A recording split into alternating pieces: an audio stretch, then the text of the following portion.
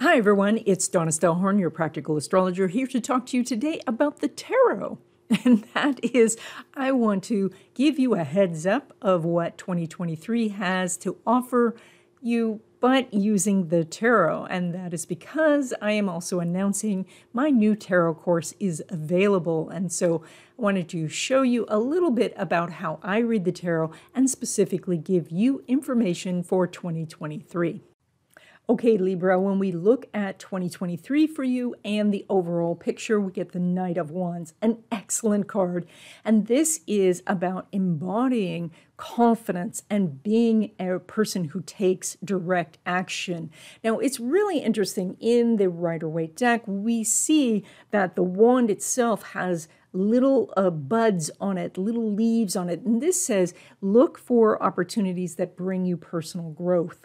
Now, this horse is charging forward, and that indicates that you are jumping into things, that you are going 100% full speed. And so this is not dabbling in something new. This is really just jumping in. So another thing that's very interesting about this card is that we see the little salamanders on his outfit. They are not necessarily biting their tail. So we don't have a closed loop. And so this is about finishing things that are open loop. And so what is it that you're finishing? Well, you're probably finishing things from the past, because this card, when we look at it, is going towards the left, and that is the past. And so this might be projects that you are still completing from 2022 or even earlier. And that's not a bad thing, because it's probably time to finish those. And maybe that's your novel or your album or getting a new job or moving. So there's a lot of activity here that is getting completed. But the great thing is you have the confidence to do it. You have the brain power to do it. We see that burst of fiery red coming from the head to indicate that.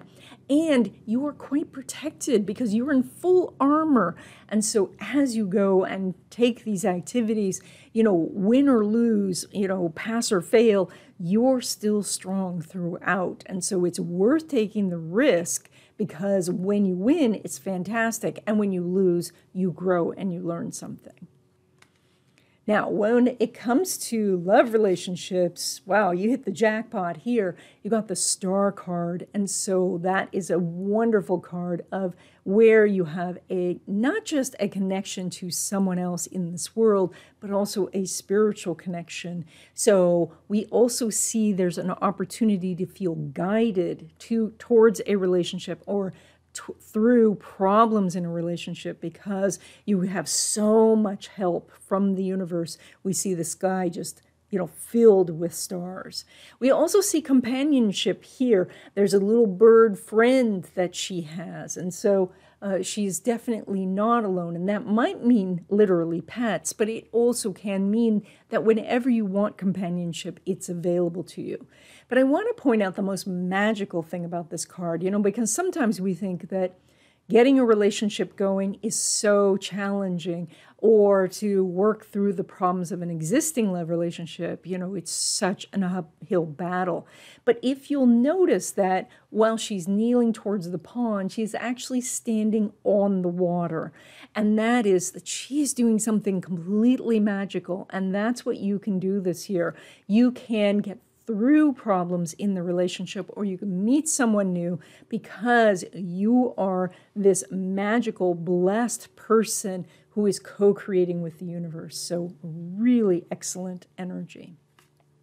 Now, when it comes to your money, you get the Three of Wands, but it's upside down. Now, we look at upside down cards as kind of like retrograde, or something that you're having to work on something from the past about, or something that you were needing to work out internally.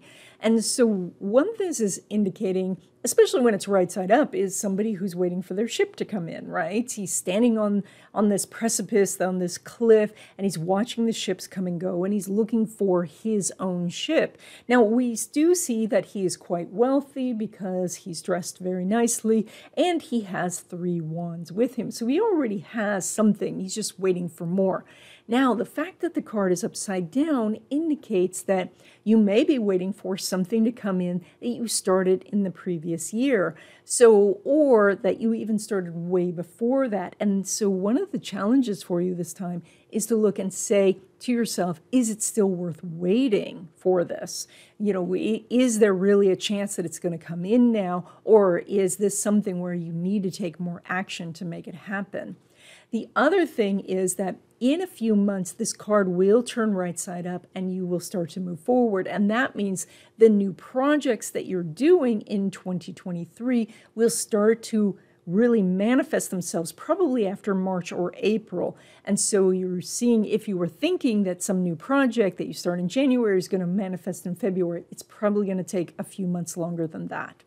But overall, 3 good cards. I like this card. The little delay that's with it is not going to be noticeable by the end of the year. Learning to read the tarot is a great skill to have. With this course, you would learn how to give accurate readings, make better decisions, and to create a business that helps others. This course has more than 100 videos that teaches you how to enter the card itself and really feel that information, to really be part of what's going on so you don't have to memorize a book. Check out the link in the description to get more information.